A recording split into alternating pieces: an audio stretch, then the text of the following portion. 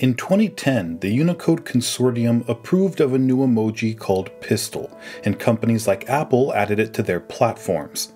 Most of them created realistic designs for the emoji modeled after real-life guns, while Microsoft's looked more like a ray gun from a science fiction movie. But in iOS 10, Apple was the first to update the emoji from a real pistol to a plastic water gun.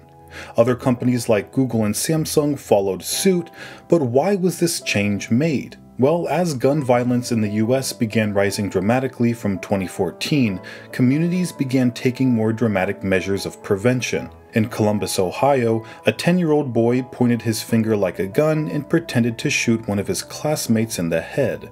This resulted in suspension for the day, with the school's principal sending home 3 newsletters reminding parents that any kind of gunplay was forbidden at school. 2 years later, a 12-year-old girl in Fairfax, Virginia was charged with threatening her school because she posted a message on Instagram that included a bomb, knife, and gun emojis with the phrase, "Meet me in the library." The same year, a 22-year-old man in France was sentenced to 3 months in prison for texting his girlfriend a gun emoji, which the court considered to be a real threat. These sort of incidents sparked a worldwide debate over gun safety and how insinuations of violence should be handled. From these debates emerged a campaign from a group called New Yorkers Against Gun Violence. They published an open letter requesting Apple replace the gun emoji, calling it a symbolic gesture to limit gun accessibility.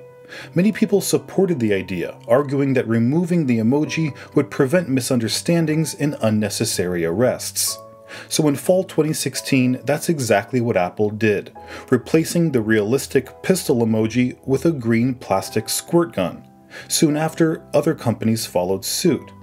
So while some may see it as an overreaction, Apple felt removing gun imagery from their platform was the right decision for public safety.